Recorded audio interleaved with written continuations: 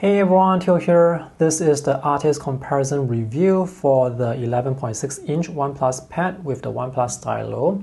And this is the 11-inch Xiaomi Pad 6 with the Xiaomi Smart Pen Gen 2. These two tablets were released this year in 2023. And in this video, I want to talk about the drawing experience.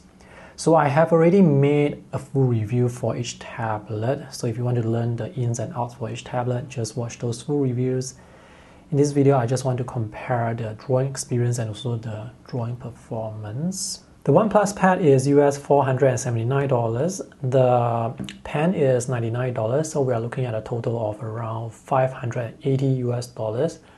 The Xiaomi Pad 6 together with the pen is around US $400 from AliExpress. So we are looking at $580 versus $400.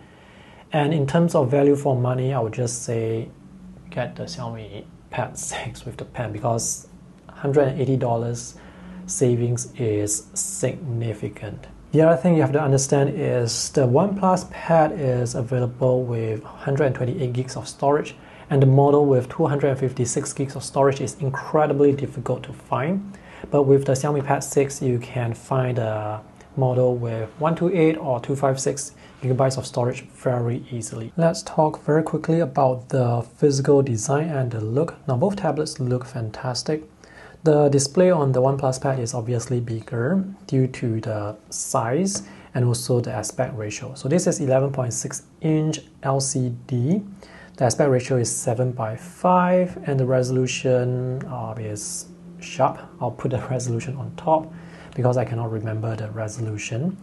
And Xiaomi Pad 6 is 11 inches. The aspect ratio is 16:10 and the visuals are sharp as well. And this is also using LCD.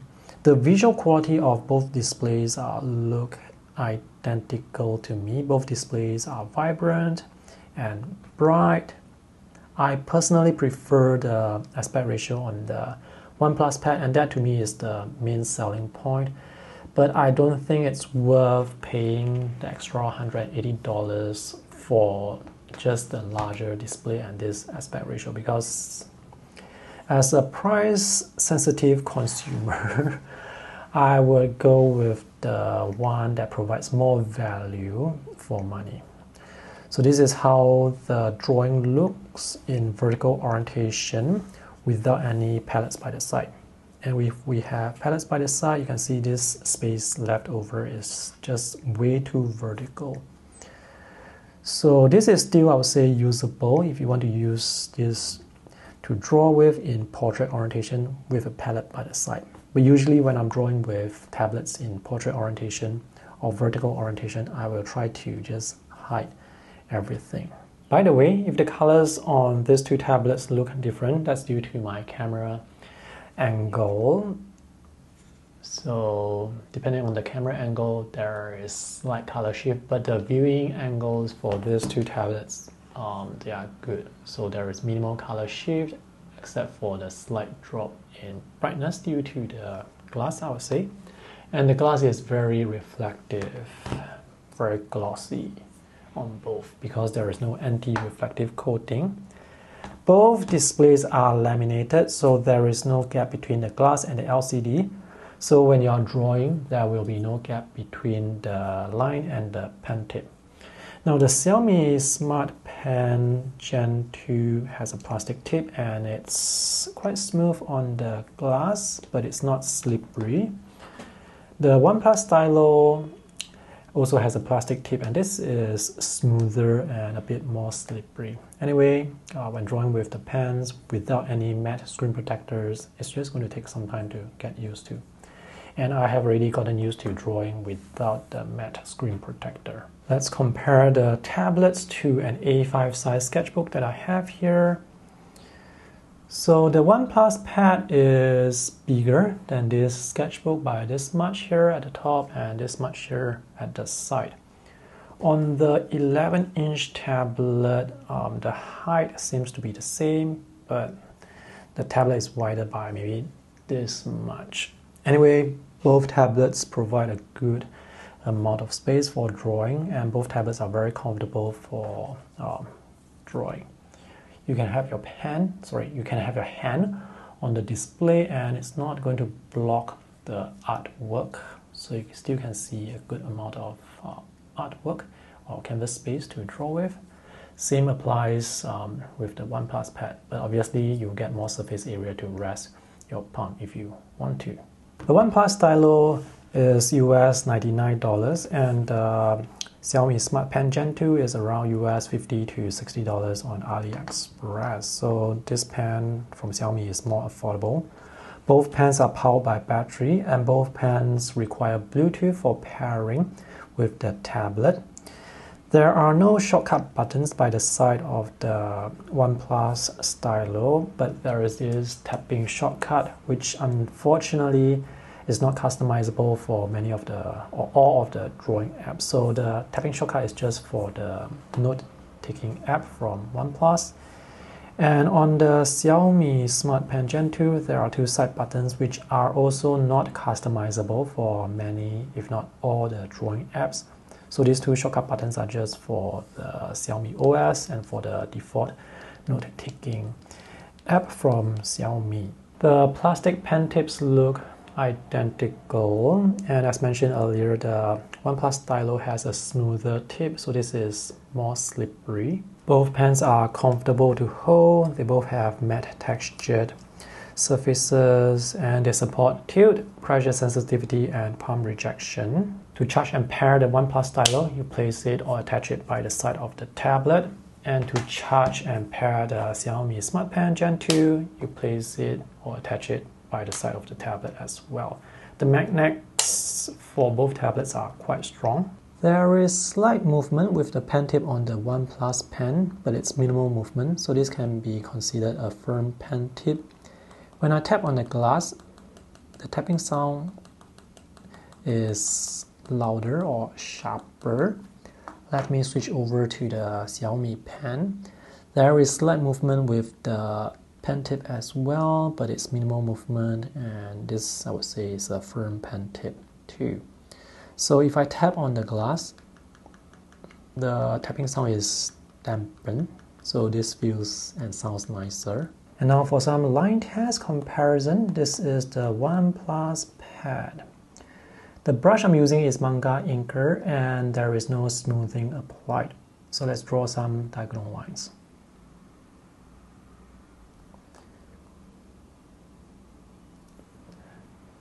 I can see slight jitter, but I would say the line is quite straight.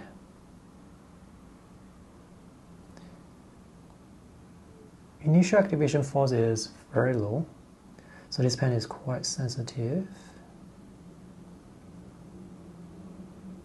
Okay, the lines, they look straight enough for me. Let's have a look at the thin and thick lines.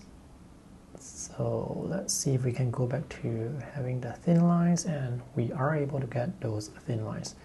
There is slight wobble, but it's not that noticeable. Let's see if we can draw dots. Nope. So I will have to tap and drag the pen slightly. And now I'm using the dry inker brush. So this is the thin line, thick line. And let me tilt the pen by the side to get the broad strokes, the smudges. One issue I have with the OnePlus Stylo is I can get the thin and thick lines with pressure, but sometimes while drawing the line and I tilt the pen, I cannot get the broad strokes. So see, now when I tilt the pen here, I don't get the broad strokes, but earlier it worked. So now we have thin lines again, and now when I tilt the pen, I don't get the broad strokes. So there is performance inconsistency. If you want to get the broad strokes, yes, you can tilt the pen, but if you hold it vertically, okay, now it works. Let's tilt it down again. Now you can see it doesn't work. And now let's look at the diagonal lines for the Xiaomi Smart Pen Gen 2. Initial activation force is low. Let's have a closer look at the line. I can see some diagonal line wobble and jitter with the slow lines. Yeah, so there is diagonal line wobble and jitter. And this is without any smoothing. I believe I'm holding the pen quite firmly without shaking, but I can see the diagonal line wobble. Let's look at the line transition from thin to thick. So here you can see noticeable wobble. Okay, the line here is thicker compared to the line at the start, so I wasn't able to get the very thin lines again. So the OnePlus pen is actually more sensitive compared to the Xiaomi pen. Let's draw some dots. Sometimes the dots don't come out, so I have to tap and drag slightly. But this is better than the OnePlus pen. And this is the dry inker brush. These are the thin lines, thick lines, and we have the broad strokes. So let's have the thin lines, thick lines, and tilt the pen halfway, and this works. Thick lines, thin lines, thick again. We have the broad strokes again. Let's start with the broad strokes, then the thick lines, and then the thin lines. Yep, works fine. I'm not sure if you noticed, but the white of the canvas look different. So the white here looks cooler. Anyway, you can adjust the color mode or color temperature from the settings on both tablets. So the OnePlus pen is more sensitive and more accurate. There is still slight diagonal line wobble or jitter, but it's not as obvious compared to what you can see here. This is very obvious. So if you want to draw straight lines, chances are you will have to increase the smoothing using software. The OnePlus pen is, from what I can see, more sensitive and more accurate.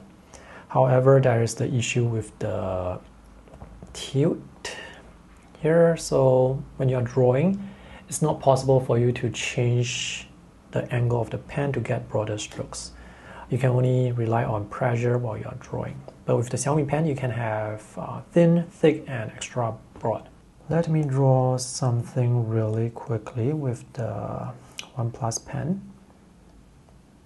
This is just a building, so this is my normal drawing speed. Okay, I can see some wobble, probably due to my technique if I draw like this, where my hand is not very stable. So if I draw with normal speed, the lines look straight enough for me. Okay, there is some latency. I can definitely see some latency, but it's not too bad. Okay, oops, see the wobbly line? That is due to technique. So if I turn it like this and draw the line, okay, this is straighter. Yeah, I will have to rotate the canvas to draw the straighter lines. There is latency, yup, there is latency. Okay, but it's not too bad. Let's erase this to get some windows. So this is the pen without any smoothing. And the performance is pretty good, I would say. Okay, so, oops, the perspective is off. Let me just draw this long line here. Yeah, so I'm able to draw the long line without any issues. I don't really have any issues with the diagonal, the diagonal line wobble here. So my only issue with this pen is for drawing is just how, well, smooth it is on the glass surface. I will be very hesitant to use a screen protector because that's going to affect the image quality of this display. As for pressure sensitivity, let's try and draw some very thin lines here. Yeah, it's okay, it works fine, I guess. I think the Samsung pen is just more sensitive.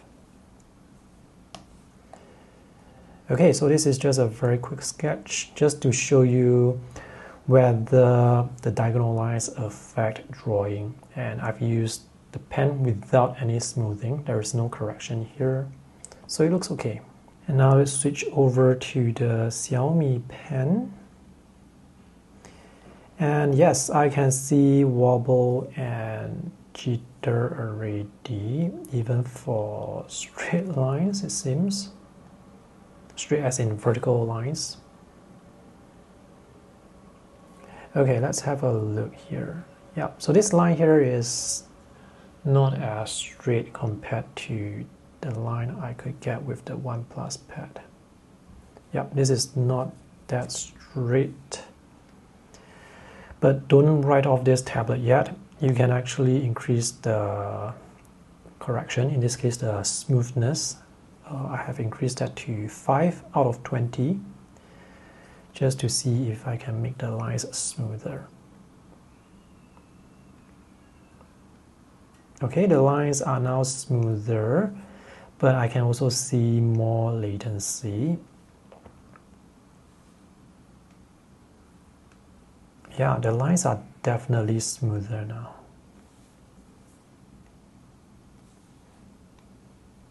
This pen tip is, I would say, has more resistance on the glass surface, so it actually feels nicer to draw with this pen on the glass surface compared to the OnePlus Stylo.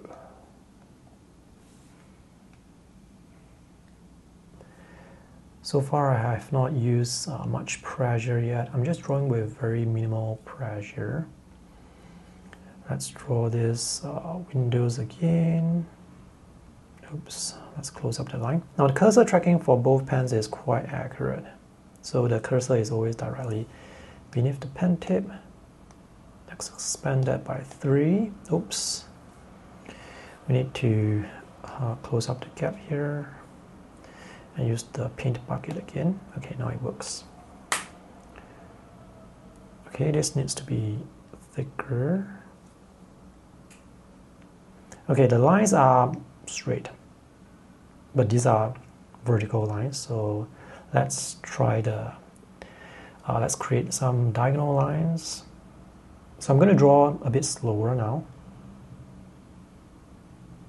Notice how the tablet moves on my table because it's not on a stand. Okay, there is slight wobble, but because I'm drawing really slowly. So if I draw faster, the lines are straighter. And now let's draw the long windows again. So this is going to be a very long diagonal line. And it looks straight enough to me.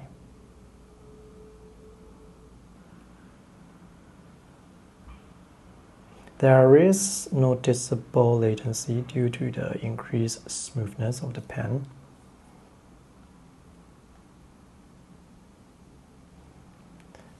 And this, the long lines, they look alright. Okay, my dimensions are a bit off. Oops, not that straight. Undo, undo. Now you may notice that my palm is actually not on the display, but palm rejection actually works fine with both tablets. It's just that when I have the tablet on my table, I can have my palm on the table. Okay, looks fine. Let's go with the eraser again. It's not that thick. Let me undo and see if I can press down harder. Yeah, I can press down harder to get the thicker lines. Let's have a side-by-side comparison. So this was drawn with the OnePlus Pad with a brush without any smoothing, and this is the Xiaomi Pad 6 with a brush with 5 out of 20 smoothing. So the diagonal lines here look kind of straight. They actually look very straight to me. There is no noticeable wobble or jitter. But you can see there is wobble here for this diagonal lines due to my technique. But here you can see the lines are straight. again. There is some variation with the thin and thick lines, but if you want more variation, you have to be more conscious at applying the various pressure. This is the Xiaomi tablet, and this was the initial line drawn without any smoothing. So you can see there is the wobble and the jitter. Here as well, and here as well, and even this vertical line, which should not have jitter, but there is this wobble and jitter. But after I apply the smoothing, the lines are straighter, like noticeably straighter, at the expense of adding more latency. So here you can see it's very straight, and here as well, very straight. With this app is Medibank Paint. This app actually has noticeable latency, so if you add even more latency, you can really see the line trying to catch up with the pen tip. For drawing purposes, it's still alright, because unless you have to draw like long lines like this most of the time, then yeah, sure, you can see very noticeable latency. Here, yep, this is even more latency compared to the OnePlus Pad due to the increased smoothing. But for drawing, I don't really have any issues with the latency. I know some people mind the latency, but for me, I don't draw that fast, so it's okay. Here's another sketch drawn with the Xiaomi tablet, and I can see the lines are quite smooth and straight, even for the diagonal lines, because I applied 5/20 smoothing. The steps for smoothing is up to 20, so I applied 5. And you can see the lines, they are quite straight. Here as well, here as well. Yeah, the diagonal lines, they are quite straight everywhere. And if there is any very noticeable wobble, that's actually due to my technique. But most of the lines are actually quite straight. I don't have any issues with the wobble or jitter after adding smoothing. So there's definitely wobble and jitter with the Xiaomi tablet and pen, and it's visible. So it's not a deal breaker in the sense that you can increase the brush smoothing to remove the jitter and the wobble. If you create character art, it's not so much of an issue, but if you like draw backgrounds, if you need to draw straight lines, diagonal lines, architecture, anything that requires straight lines, you will need to increase the smoothness of the brush at the expense of adding more latency. Is that a deal breaker for me? No, I don't think so, because I mean, you can still draw with this tablet. It's just that there is increased latency due to having to make the lines look smoother and straighter. The price difference between these two tablets is quite significant. It's $180 US. So in terms of value for money, I will still have to give it to the Xiaomi Pad 6. Yeah, so if you want something even more affordable, I guess you have to consider the Samsung Galaxy Tab S6 Lite, which comes with the S Pen included, which has better pen performance than these two pens here. But that tablet, the specs for that tablet isn't as good compared to what you can get here. But of course, that tablet is also more affordable. So can I recommend the Xiaomi Pad 6 for drawing? Yes, but do note the limitations with the wobble and jitter and with brush smoothing. For the OnePlus Pad, I can also recommend this if you have more budget and if you prefer this aspect ratio. But you have to note the limitation with the pen as well, which has some issues with tilt. Alright, I hope this video is useful. See you guys in the next one. Bye.